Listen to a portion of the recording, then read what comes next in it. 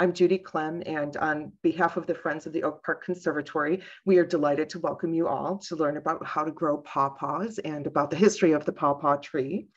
As part of the Friends mission, we really want to help educate and inspire gardeners to become more confident in their endeavors.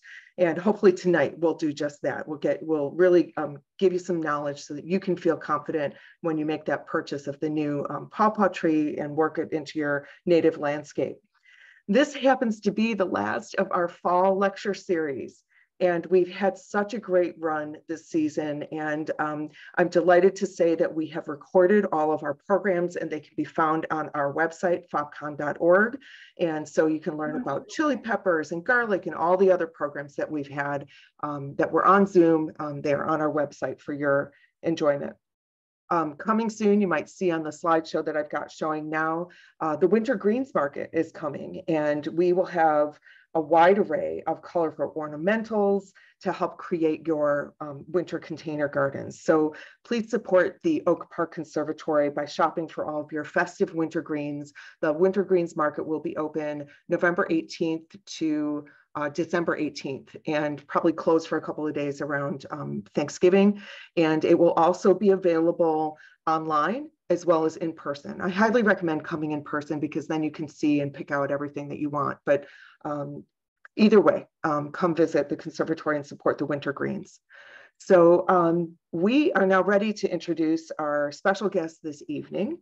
Kelsey Shaw is joining us tonight from Possibility Place in Moni, Illinois, where he's the botanist and the sales consultant there. He has a Bachelor of Science in Botany from Eastern Illinois University and has been doing work in the industry for more than 25 years. Kelsey has taught classes on native plants, lectured about their uses and environmental impacts, and he handles the bulk of the consulting projects, large and small, for Possibility Place. I also want to mention that Casey Nikoloff is our co-host this evening, and she will manage the chat where you can put all of your questions. And at the end of Kelsey's talk, we will open it up for Q&A and hopefully get all of your questions answered. So without further ado, I am going to turn it over to Kelsey, and he can share his screen when he's ready. Get rolling. I'm sorry, I'm running a second behind you all. I had to pull something up because it went out of my head. Okay. Well, I see something behind you on your screen that looks familiar. So at least. Oh yeah, you might as well go with the theme, right? All right, take it away. All right. Are we ready to go? Sweet. All right. Hello, everybody. I am Kelsey. I am one of the owners, and like she said, botanist with Possibility Place Nursery. And for 25 years, it's been way longer than that now. I got to update that on the website, I guess. And tonight, we are going to be doing a quick talk on the basics of pawpaw. Asimina triloba is our locally common species. Nationwide, there are roughly 10 species, most of which don't go outside the deep south, particularly Florida, of which there are, I think, 5 endemic species, limited to about 7 or 10 counties. It's kind of an interesting plant. It is definitely a botanic anachronism, by when I say that, it is something that has been left behind by time. It exists in a way that doesn't truly coincide with the biology of today's fauna. There are very few pollinators that are actually known, and the way that it is interacted with now is mostly with us and the smaller mammals. At one point in time, this thing clearly had much bigger friends. The megafauna of this particular continent was definitely something that used this plant. It's nature, the way that it suckers up after it is damaged. It waits in wooded areas for sunlight to come in and then resprouts in thick clumps and thickets. It's a truly interesting plant. Not only that, it is our largest native fruit. So in other words, people will think apples or whatever, not native, all right?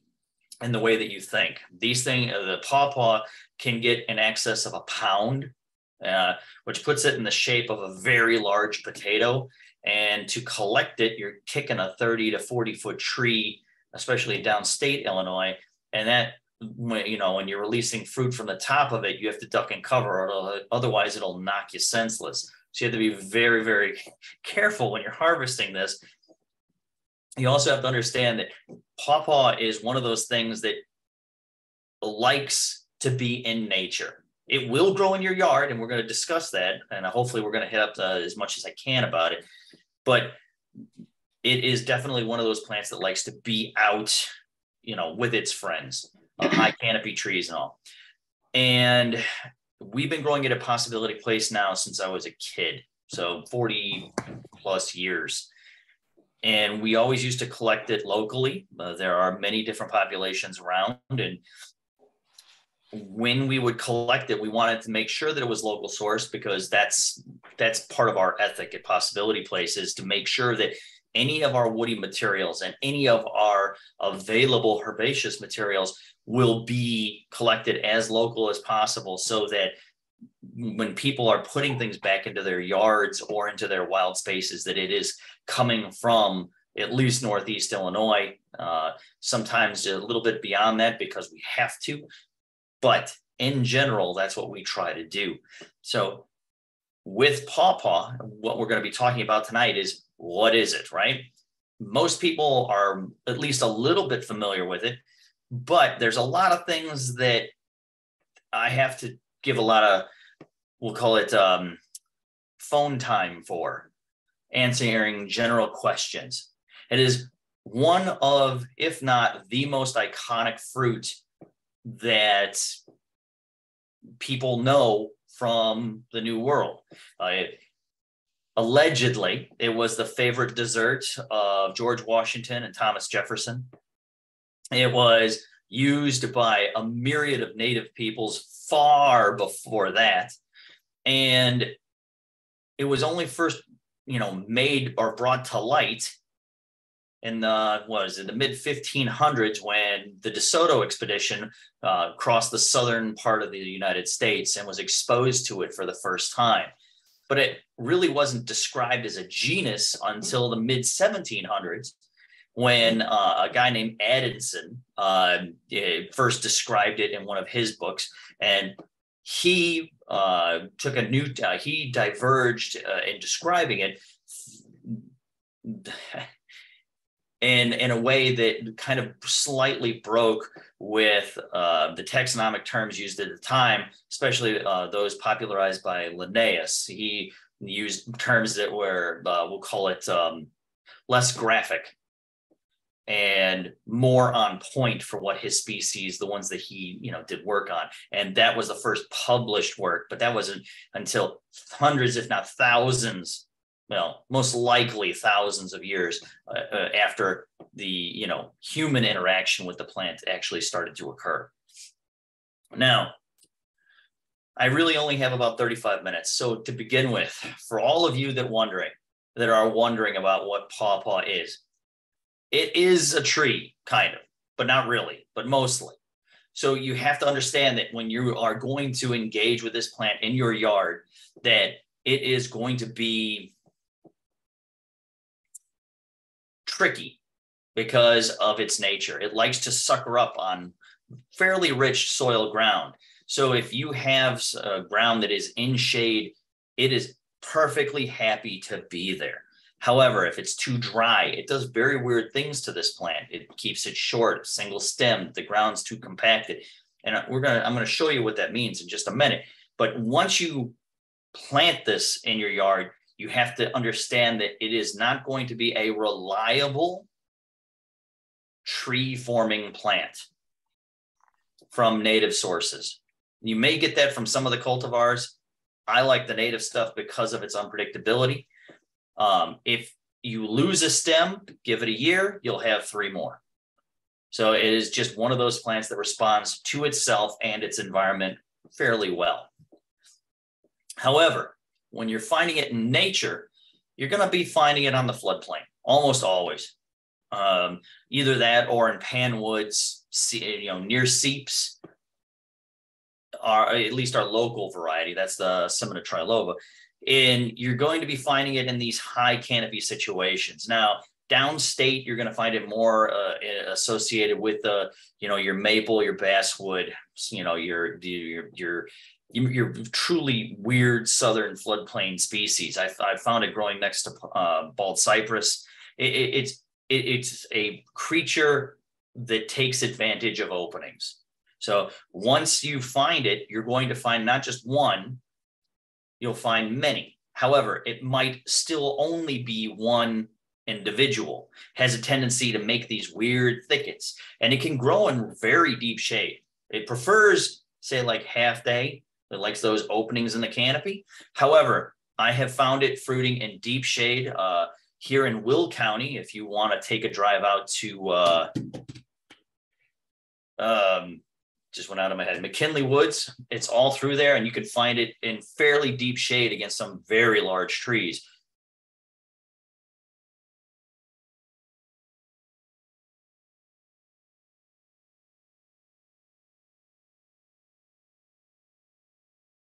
Hang on, guys. Let's give Kelsey a minute. Looks like he froze up a bit. Am I back? Yeah, you're back. Okay. So it does do okay. My internet's apparently I'm getting a notice that my internet is unstable. I'll get it some pills later. No, I lost my place. Anyway, it does well on our urban soils as long as the soil is rich or has been enriched for it.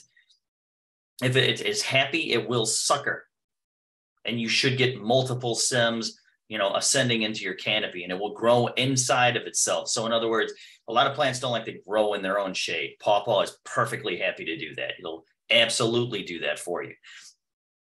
If you want fruit, you can plant one, but you really probably need two or more, just so you get that cross-pollination. You're looking for multiple individuals that will give you better success as far as yield goes. Anybody that thinks they're going to be planting it for permaculture, I wish you luck. It is a wonderful plant to have in the quiver, so to speak, but it is not going to be a big time winner for you in that regard. The fruit is only good for a little while. In nature, you're talking about it once it hits the ground, a couple of days, it starts to decompose rather quickly. And the seed dispersal is usually from things like squirrels and possum, any of your, even gray and red foxes, they're going to be going after this thing fairly, heavily. So multiple plants are recommended for human consumption. But if you're worried about like spacing, for example, you can put actually two individuals in the same hole, and their problem then goes away. Just pretend it's multi-stemmed. Okay. And for starters, you don't have to start big. I brought an example here. This is a 1 gallon pot. The green is a new product that we're working on. It's a decomposable pot. It takes a long time, but it does. But the plant itself here, you can see, is only about, well, I don't know if you can see, but it's only about 24 inches tall. And this particular one is about, again, maybe half an inch in diameter. This is a 2-year-old plant. If you're looking for fruit production, this plant should fruit in about 3 to 5 years. Okay, and it won't be heavy at first. And the trick to it is that you don't prune it. The flowers are produced on 2nd-year wood. All right, so last year's new growth is this year's flowering plant, or flowering surface, flowering something. You know what I mean? And that's where those are going to come from. All right. So if you're doing heavy pruning on it, you are further going to, we'll call it, hurt your capacity to experience the fruit. In urban settings, you have to be very careful. You can see that these are, I don't know how well you can see this picture. I took this out of a moving car. My apologies. But you can see that these plants are very thick. They're not suckering a whole lot, and they're very low to the ground. This is in full sun, very exposed. You can see the frost cracking. I don't have a pointer, but if you look at the tree, look at it right there. No, the one to the right, I guess, you can see the big split in the trunk.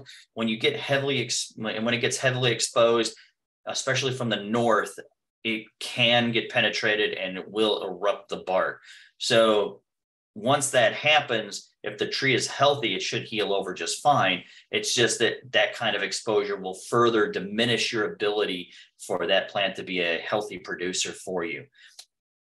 What you're looking for is something a little bit more like this. And I know this is, again, unfortunately, to my ultimate shame, I do not have fantastic shots of groves of pawpaw. I will rectify that in the future. But what you're looking for is multiple different sizes of pawpaw stems in the same community. You can see there's things here as big as the 1 gallon that I just showed you to the large one here in the middle there. Again, you can't see, but that one there is approximately 6 to 8 inches across. So you're looking at plants that are 3 to 4 foot tall and plants that are 25 feet tall all together in their own little community. There are only two individuals in this picture. I can assure you of that. So even though you'll see many stems, there's still only 2 individuals here. The plant has grown, died to the ground, and regrown itself many, many times. So every time it's had an opportunity to put up a sucker, it absolutely will.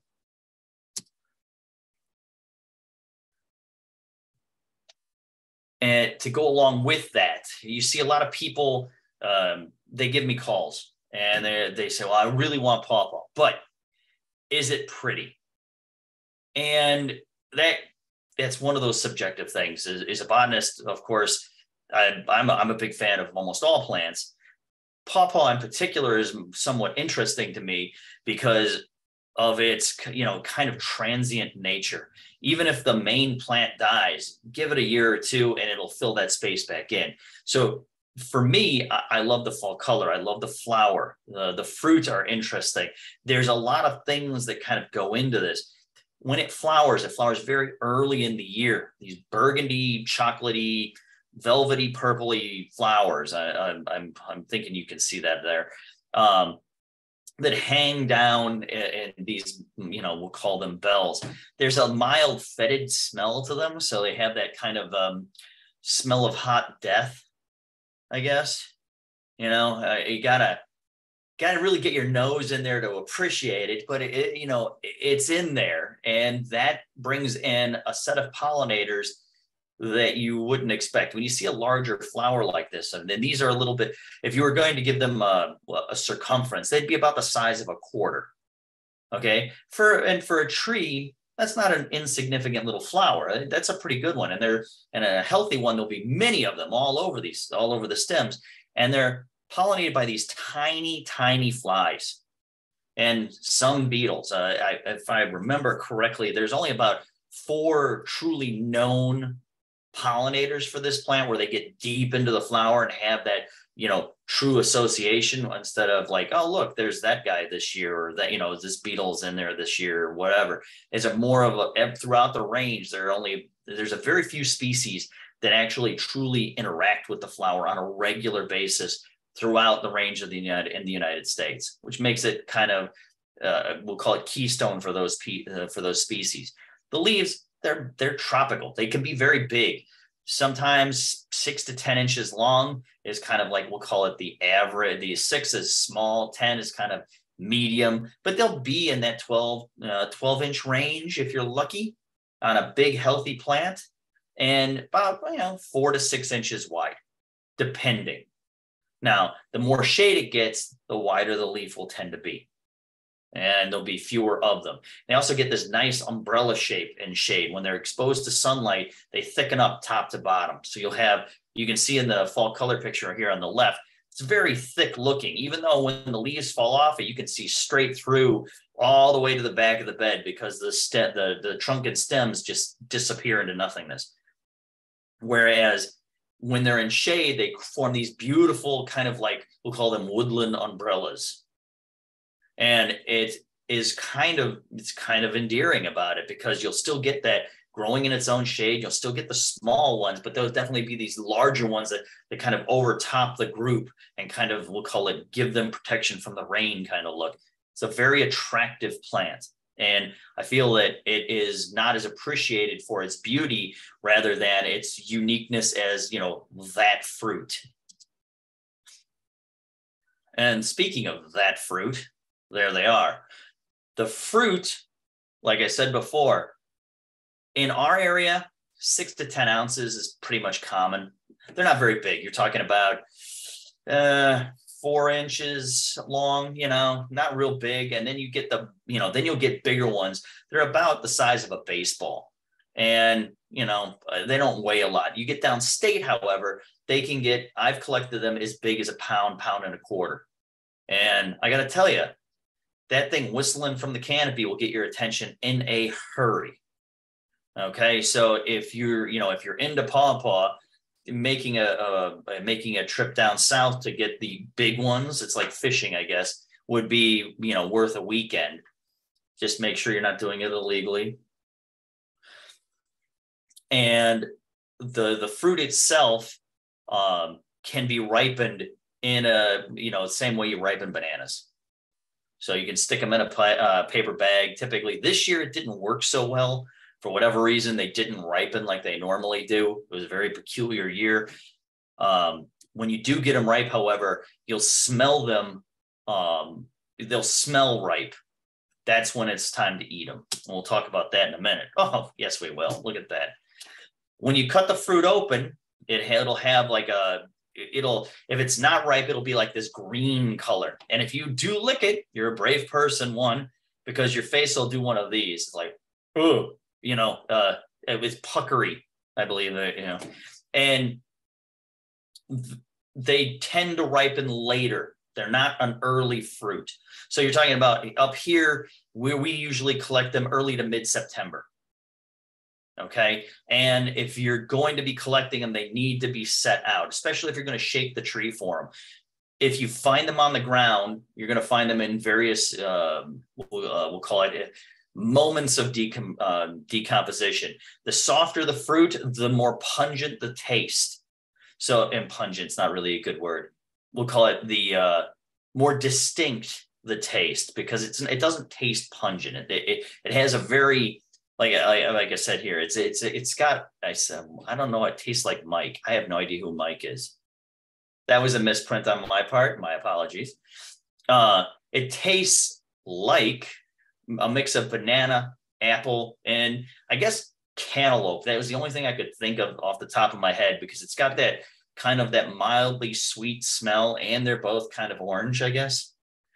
You want to make sure that if you are going to eat it, do not eat the seeds. They will make you ill. All right. You're going to want to skin it, and you're going to want to scoop those seeds out. Every year I collect these things. I make ice cream. We've made pancakes. It's very good stuff. My daughter loves it. In fact, I had to make almost about a gallon of the stuff this year just to make her happy through the winter. And I have to be honest with you, the ease that I see people popping these seeds out on YouTube just is very infuriating to me, because I can never get them to just pop right out. It makes me nuts. But once the seed has been skinned, and the easiest way, frankly, is to cut them in half, pop the seeds out, save the seeds, chuck them back where you got them, and then scoop the fruit and run it. I would run it through.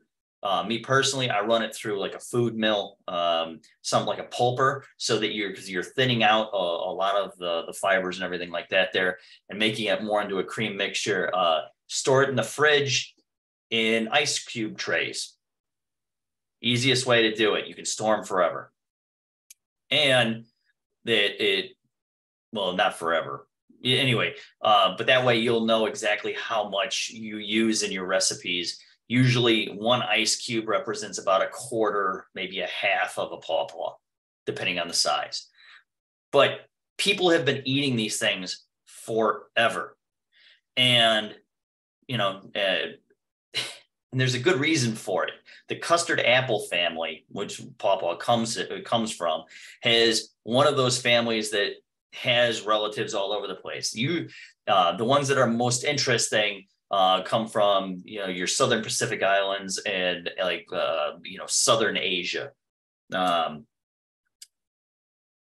and those things like soursop, for example, they've been eaten by the native peoples out there, and even today in the same fashion that they've always been eaten. And pawpaw, thankfully, is making a comeback here, so I'm kind of excited about that. Do make sure that it is right before you do any work with it at all, so that you know that I'm not cheating you. Here is a pawpaw ice cream recipe. This is not quite the one I use. We use a vanilla ice cream base. We like to make it more of a custard ice cream rather than a ice cream, because this way the flavor is richer, just FYI. And I don't care what kind of ice cream maker you use, but make sure that you add the pawpaw after your ice cream has started to set up. A lot of them call for just throw it in there. What we have found is it'll actually settle down to the bottom. So you'll have a lot of pawpaw ice cream at the bottom and kind of pawpaw at the top. So just, FYI. It is I don't really know how to describe how people have interacted with this over time, because it has so many names. It has so many different interactions from so many different, micro cultures around the United States, today, back then, and then way back then. The name pawpaw actually derives from probably a mispronunciation of papaya, because that's what they thought it was when they first saw it. However, the native peoples here have had some just crazy descriptive names for it, which frankly, I would butcher if I tried to say it, but they are truly fantastic. The way that it is important to their culture. Each individual group had very specific names for this plant. They would actually farm them. And a lot of probably the northern populations in Illinois were brought up to these areas and then seeded in so that they would be near enough to where they would be able to collect them. So they would be part of their culture no matter where they were at that particular point in time.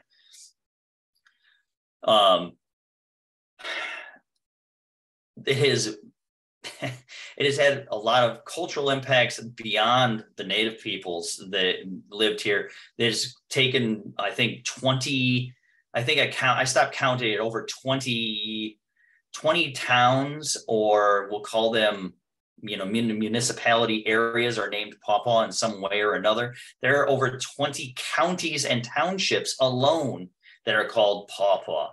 Every state from Illinois to New York, south to Georgia, have a pawpaw in them of some kind or another. Not all of them are incorporated, by the way, which was something I learned today.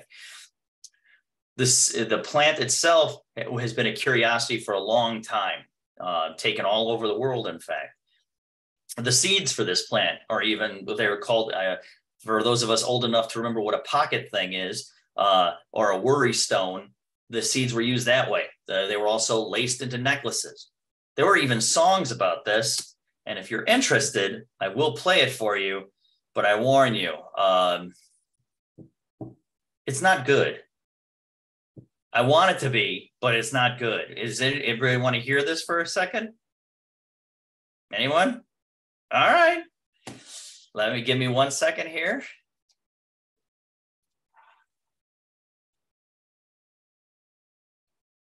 Sweet little Nellie, where oh where is sweet little Nellie? Way back under in the pawpaw patch. Come on, boys, let's go find her. Come on, boys. Fascinating, right? Come on, boys, let's go find her. Way down yonder in the pawpaw patch. Picking up pawpaws, put them in your pocket. Picking up pawpaws, put them in your pocket. Picking up pawpaws, put them in your pocket. Way down yonder in the pawpaw patch. I think that's enough, don't you? All right. Uh-oh, I've lost my share. Uh-oh. I knew this was going to happen. Hang on one second. Let me try this one more time. Sorry, everybody. Where'd it go? Uh-oh.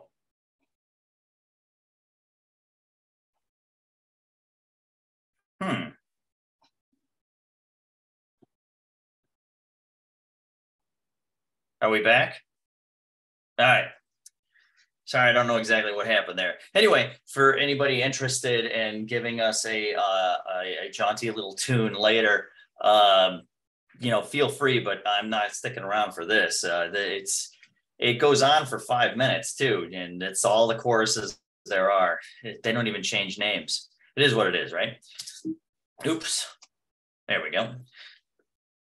For those of us, though, moving on, sorry. For those of us that have kind of like a deeper appreciation of what the pawpaw is, if for someone like me, yeah, sure, eating it's great. That's fine. Its cultural impacts are truly profound, really, for a fruit that not many people until recently have started to like kind of re-examine. By the way, I think it's the University of Kentucky, just FYI, has had a test plot to develop new pawpaw strains for, we'll call the longer lasting fruits, better tasting fruit, kind of like an apple orchard, now since the late 80s, I believe, and is the longest running pawpaw study in the country. It's a fascinating kind of field of study that you have to really be zeroed in on something. Anyway, wildlife impact is something that is more dear to me than actually eating it, because the plants and animals that truly interact with it are super cool. So like I said, once the fruit starts to fall, you get a lot of mammal species. So the cool part about that is that they seem to come together for it. When there's a lot of fruit on the ground, I've witnessed personally things like skunks, raccoons, and gray fox all at the same tree, all at the same time, completely uninterested in one another, just grabbing a fruit and doing what they do with it. So it's kind of like a cool interaction. But the coolest thing for me, and what I didn't find out until later, is the box turtles will actually seek them out and eat them up where they're available and wherever there's still box turtles, which is kind of depressing. But the box turtles, I actually inherited some from some friends a while ago, and to give them as natural an enclosure as possible, I kept them near a pawpaw plant. And what they did was tear the fruit apart the instant they hit the ground, which I had no idea that was even a thing until much later when I started reading about the way that wildlife interacts with this. It's also really cool that there are very specific host species for the pawpaw sphinx, which is a cool one. I don't have a picture that I own, so I didn't put it up here. But the pawpaw sphinx caterpillar is this really cool looking caterpillar. It's got some wavy, it's very wavy. It's got a nice pointy, looks like it's got a sword sticking out the back. It is a very cool looking caterpillar. And also the zebra swallowtail. They're very specific to pawpaw. We're a little far north for the zebra. We only see the pawpaw sphinx very infrequently, and we only get the zebra up here when it is very, very warm, or if you're way out on the Illinois River, much further west of here. And they'll show up, and they truly do go after the pawpaw. They've laid eggs on ours at the nursery and turned them into shreds. And since we don't spray insecticides or miticides at the nursery, we just kind of have to let it happen. It's something that we believe is important, that we don't impact these native species in a negative way.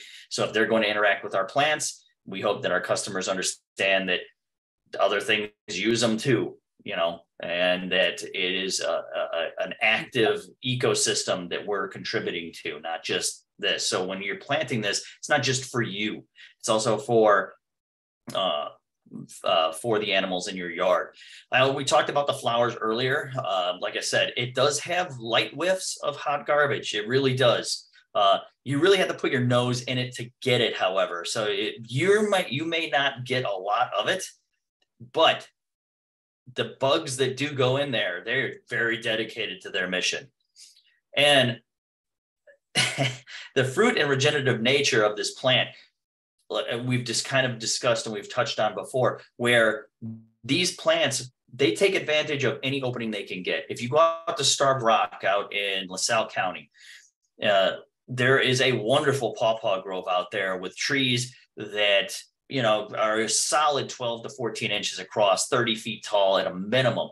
You have to hike out there to get it. I think it's out by a pass or out toward LaSalle Canyon, and you hike through the middle of them, and it's probably just a handful of individuals, but there's got to be 200 stems, and every now and then a storm will come through, knock half of them down. 5 years later, they're all just as big and beautiful as they were before. So they continue to contribute to that natural cycle in a very positive way. The wood breaks down fairly quickly once it hits the ground, so it helps also enrich that soil. But we shouldn't forget the largest of the pawpaw consumers. I don't know if anybody's old enough to remember this, but, you know, even Blue the bear talks about, you know, not using a claw on the big pawpaw because you got to shake the tree, and that's how you get the fruit. And a lot of animals, they know what's up. Once that fruit is there, they're in your yard. I embrace it. Just stay away from the skunks. And that's all I have today. It was a short turnaround, so I didn't get as much into this as I really wanted to. I'm hoping this was illuminating for some people. And what kind of questions do we have? Yeah, well, thank you so much, Kelsey. That was just a super fun learning experience. I know I learned a lot today, and just we're very grateful for your time and expertise. We do have a number of questions in the chat. Perfect. So I will just start at the top. Judy had a question, just kind of getting started. Do you need to stake seedlings when they're 2 years or younger? No. No. Okay. Pawpaw is one of those plants where it's not, when it's young, it doesn't really have form that you should worry about. It's going to get as big or as little as it feels like. So it's going to have, we'll call it, that first 3 years usually is this weird kind of like maturing process for that plant. And once it starts to go, and we at the nursery, we're able to do certain things that you're not going to be able to do at home, because we can, you know, we have ideal growing conditions, especially for the root zone, where you're putting it into a soil mixture that is going to be a little different. So the plant itself should have enough mass that if you, especially if you're buying it from us, if you're buying it bare root, maybe, but if you're getting it from us, there's enough mass in the root ball to hold the top up, because there's not a lot of stems. Even with all the leaves on it, once it's in the ground, it takes a lot to force it over. So, you know, it's also one of the few plants that I would say that you don't need to cage as much. I've only had in all my years, that's a weird thing to say, but in all my years of working with this plant, I would recommend caging it against deer before I would recommend staking it, no matter how big the plant was, before, you know,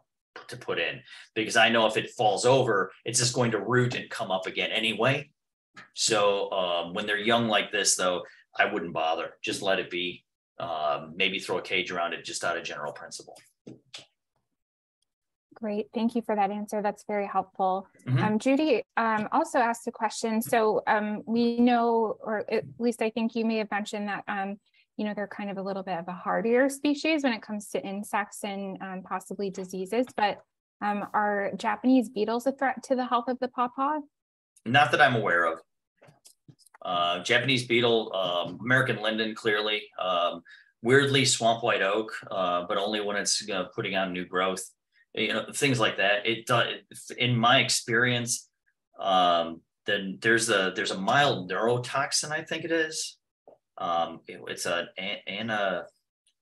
It starts with an A. Forgive me. It's in the family of chemicals,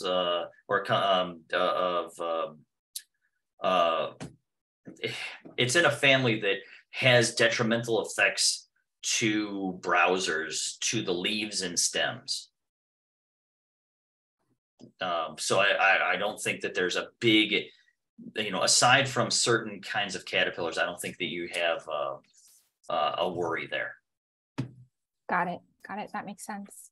And then MB here is asking if you could clarify, do pawpaws bear fruit at around 3 to 5 years, or was there another time frame? 3 to 5 years. 3 to 5. Perfect. Thank you. And then yeah, well, and to that point, you do need multiple individuals if you're going to do this, frankly, unless you have a local population that's within flight, and we're talking for flies that size. I wish I could tell you, like, if it was a bumblebee, 2 miles, fine, you're going to be okay. However, for something like that, if you're going to try and create that local population, 2 to 3 individuals, and if you don't have space for it, again, just plant them in the same hole, they'll be fine. There are no gnomes or fairies that move things to the perfect distance apart. You can really put them in, they can become quite the family. Perfect. That's a great tip. And then Xenia here notes that they love Ananacea's fruits, or the custard apple family. Yeah. They're curious how big of a difference there is in logistics with regards to shipping for cherimoya versus pawpaw. Shipping? Like across the country, around the world, or what kind of shipping are we talking about? Yeah, that is a good question. Because the shelf life of a pawpaw is very short. Okay, that's why a lot of times when you go to farmers markets and stuff like that, you're finding the pulp. You're not finding, and a lot of times it'll be pre-frozen, and it'll be like kept in a cooler, and it'll be handed out, in chunks. Kind of like not like dry ice, but it'll be like an ingot of pawpaw pulp, because it does the fruit itself, getting fresh pawpaw. If you pick it that morning and you put it out on the table, you're probably fine. But generally speaking, if you're trying to increase the shelf life of pawpaw against some of the other custard apples that have, some of the custard apple family, they have fairly thick skin, and they last longer in their environment than the pawpaw does.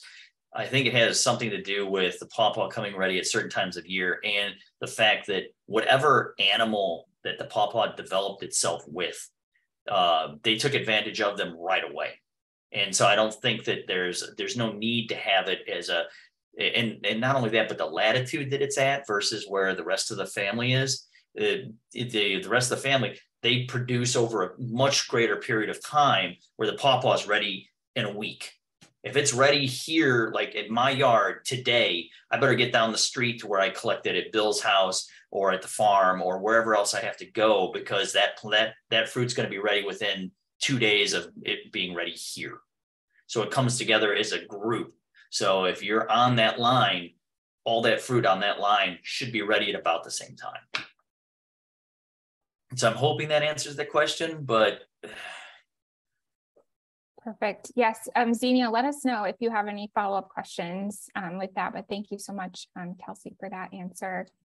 And then, so this is specific to Possibility Place, but Natalie is wondering if you happen to have any 2 to 4 year old trees. Yeah, we do on mail order. I forgot, we just talked about this before. It is available on the website right now via mail order. We will mail it right to your door. If you wish to pick it up, place the order, give us a call, let us know what your order number is, and we'll get it we'll get it set aside. I do have a limited number of 10-gallon available as well, but frankly, this year you'd be better off buying the 1 gallon. If I have any come late summer and 10-gallon next year, and you're looking for something a little larger to get started, then that would be the good buy. Right now, I just have a handful of the 10-gallon available. So I would go with the 1 gallon simply for ease of use for the typical homeowner. And the fact that they're already 2 years old, so you only look at another 2 to 3 years before possibly your first pawpaw, that'd probably be your best bet for the dollar spent at the moment. Sure, that makes sense. Well, Natalie, we hope you take advantage, and others on the call, and let us know how it goes with your pawpaw adventures. Yeah, if anybody does buy it, post it up, put it up on the Illinois Native Gardening, I think, has a forum for it. They love talking about those kinds of plantings. So there would be, you'll get a lot of feedback right away on if you did it right or if you did it wrong, I guess. Great. And then let's see. So Anne here has a 20-foot pawpaw tree that's producing suckers in an area where there's no room for such. Could you recommend the best way to separate the main tree from the offspring? Don't.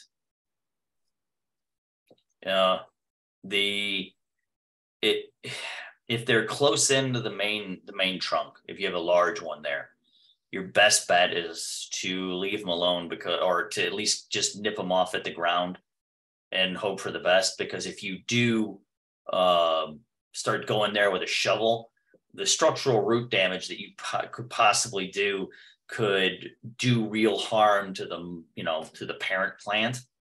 And that's something that I would recommend against that if it were me.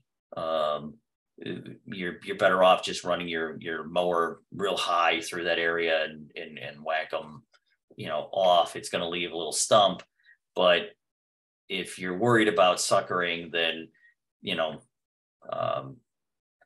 pawpaw is definitely going to give you some challenges over time. I would personally, you let it kind of fill in, and you just mow the area around where you don't want it to go anymore. You make sure that it's mowed or maintained much, further, and you just let the suckers happen once that parent plant, because that big part may just decide to pass on for no reason.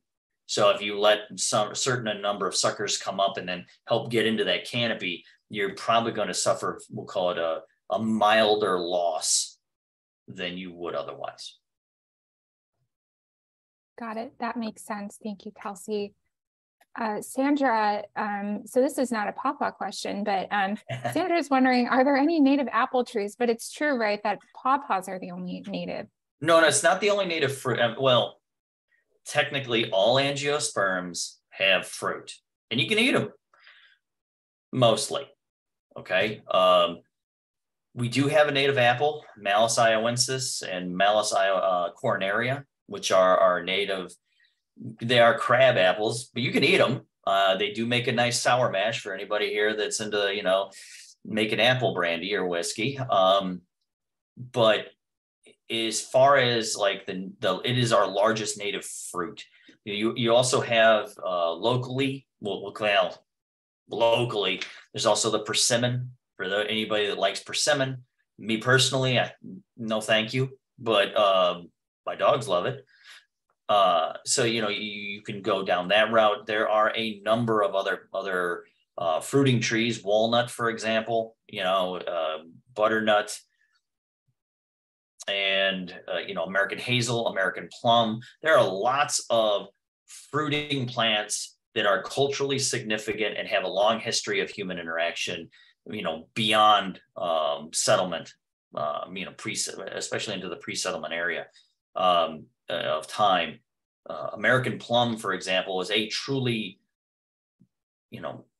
wide-ranging plant. It was everywhere.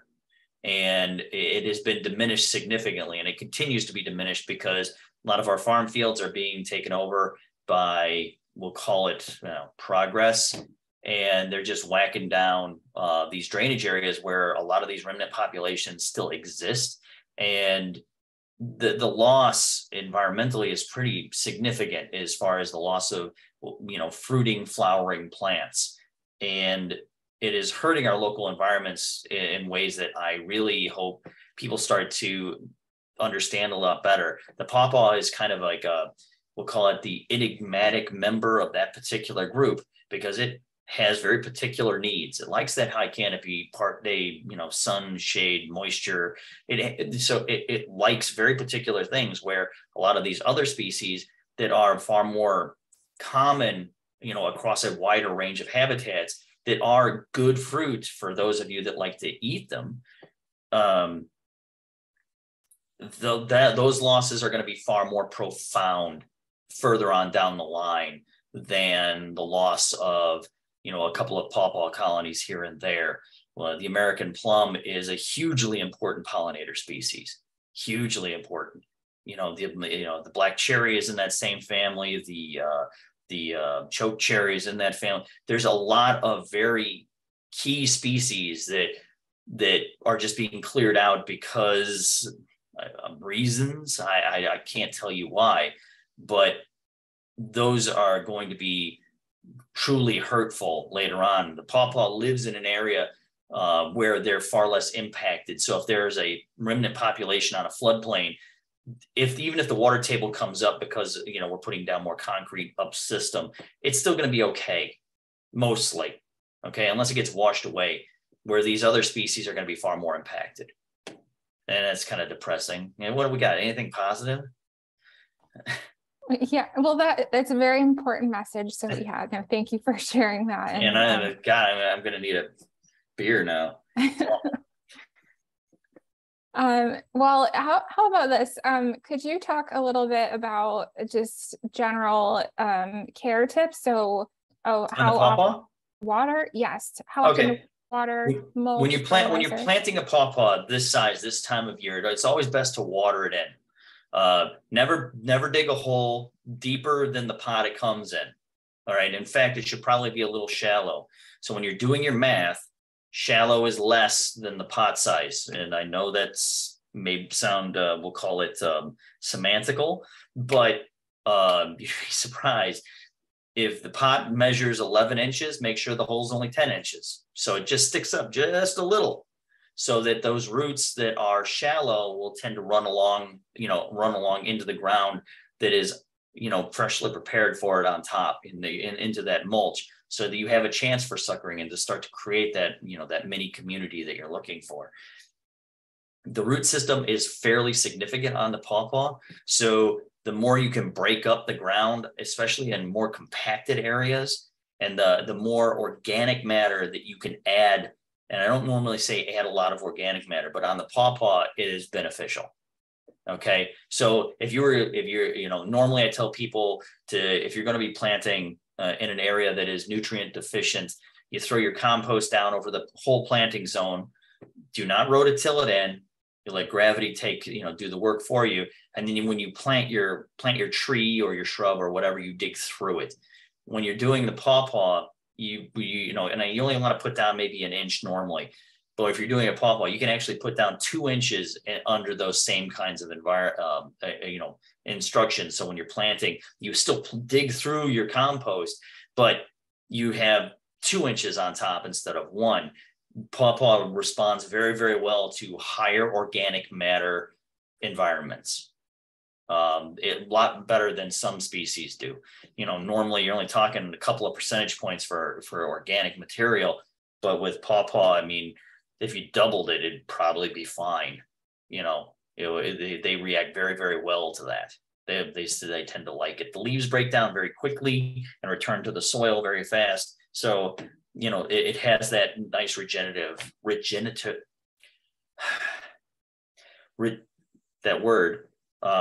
factor all on its own. Oh, and definitely water it in. Oh, pawpaw is one of those things. You water the area, not the plant. So in times of drought, not after planting, water the plant clearly. Ooh, careful. When you have prepared your area and you are doing your planting, next year, if it gets droughty like it did again, you water the area around the pawpaw, not just the plant itself. So if you're going to let the hose run on it, that's fine. That's great. That'll help it immensely. But you're much better off putting one of those little cone sprinklers right in that area and just watering that whole, planting zone around it. So, any of that 3 to 4 feet, and just soak the ever-loving heck out of it once or twice a week in times of drought, and you'll see a lot better results that way. Or you could put in drip irrigation and, we'll call it conscious of overwatering and wastefulness. Perfect. I'm hoping that helped. Yes, that was great. No, thank you so much. And I'm trying to think of the next great question here, because we have a lot of interest, and thank you so much, folks, for being engaged listeners. How about this? Do you have any resources that you'd recommend for more information on associated insect species? Okay, the Illinois Natural History Survey has really good information on that. I think their generic website is like illinoiswildflowers.com or something like that. I had it here someplace. That resource is really good for beginner knowledge. It also has like a range map of, it contained per plant, and it's not going to have every plant in Illinois, but things like the pawpaw are explored, and a lot of the associations that are most common are well done in that particular one. If you're looking for a local resource, otherwise, there's a book. Do I have a copy?